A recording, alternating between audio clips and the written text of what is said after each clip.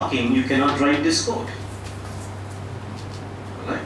Now, in OS, first principle of object orientation is divide and hide whatever logic or whatever piece of code is specific to something that should be abstracted.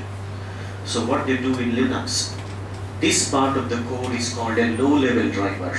They implement one module called low-level driver module.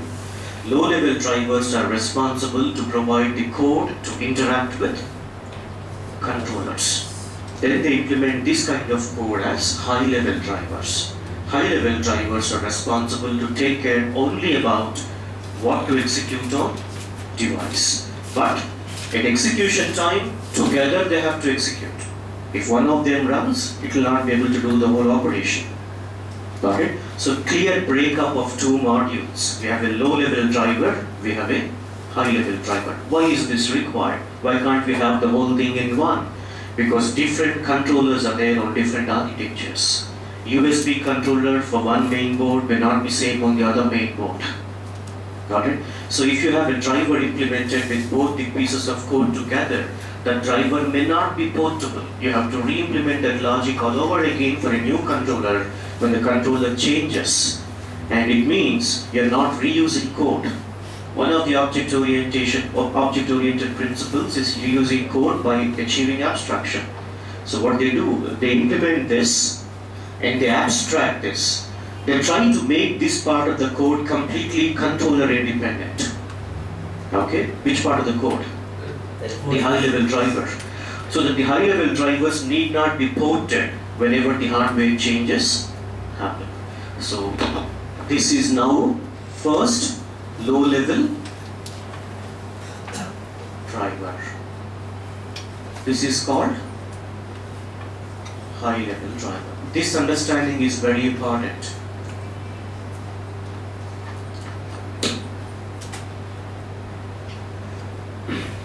So two types of drivers now exist. Or two different modules a driver is broken up to in OS environments, low level and high level. High level responsible to communicate or responsible to provide the code to interact with the end device. Low level responsible to carry out the operations of the high level by interacting with. Okay. Now, these two drivers reside like this. We have the hardware. Remove that guy.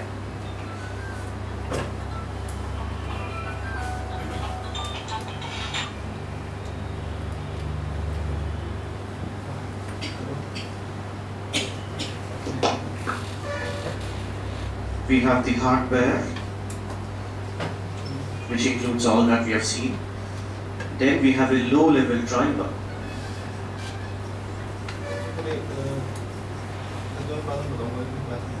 And then we have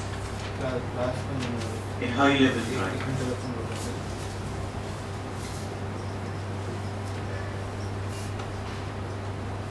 The objective is these two should be independent. This should be reusable because this is specific to our end device. So what they do, they put one piece of code here in between to hide this, to make this independent of the hardware. That's called bus manager. Generally we call that as bus manager.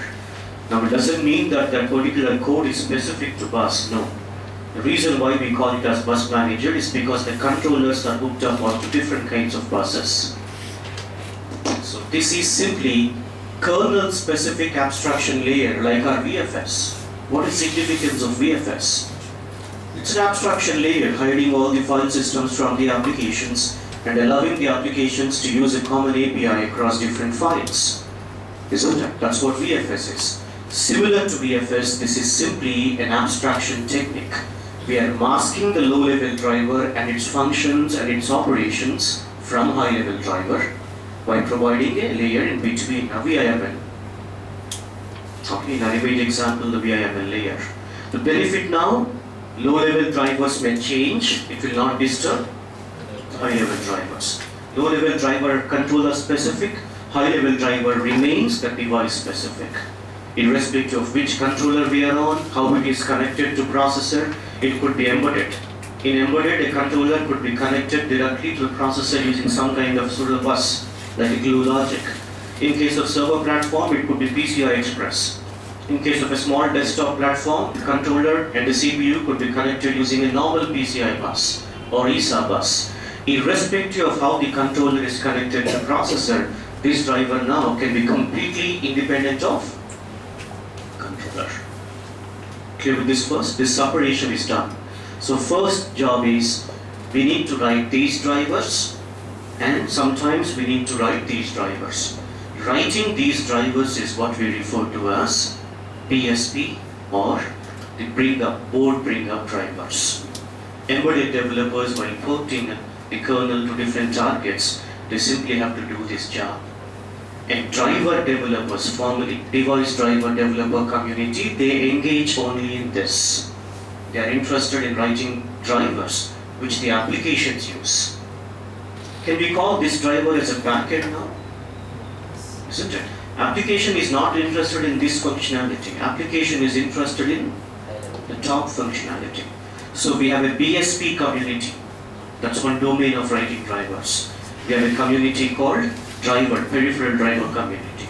Peripheral driver developers just write this job, this particular layer. BSP driver developers write this driver. This driver implementation has many jobs to do, and not difficult, very simple. You have to be very much hardware specific.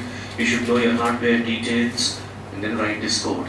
So this driver is called bus specific one, bus manager, or if this term is difficult for you at this time, you can write down abstraction layer, driver abstraction layer. Later, as we go into drivers, we'll see what they are.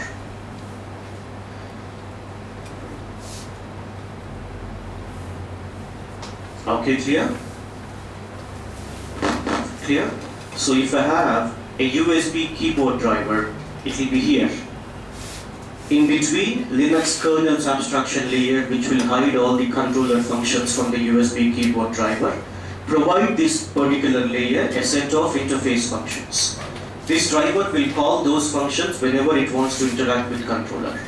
Those functions are translated to low-level calls by the manager. And these low-level calls will take care of physical interaction of the bus. Okay? Clear? So this is generally called in operating systems as a driver stack. Like this, we have a PCI driver stack, USB driver stack, I2C driver stack. Different buses as we have, different controller buses, different peripheral buses, we have different driver stacks. Alright, PCI means you'll have a PCI controller driver, PCI manager, an abstraction layer, and all the devices which are hooked up onto PCI bus, the peripheral devices. USB, USB manager, USB controller on top. Like this, any driver layer or any driver subsystem is simply three-layered.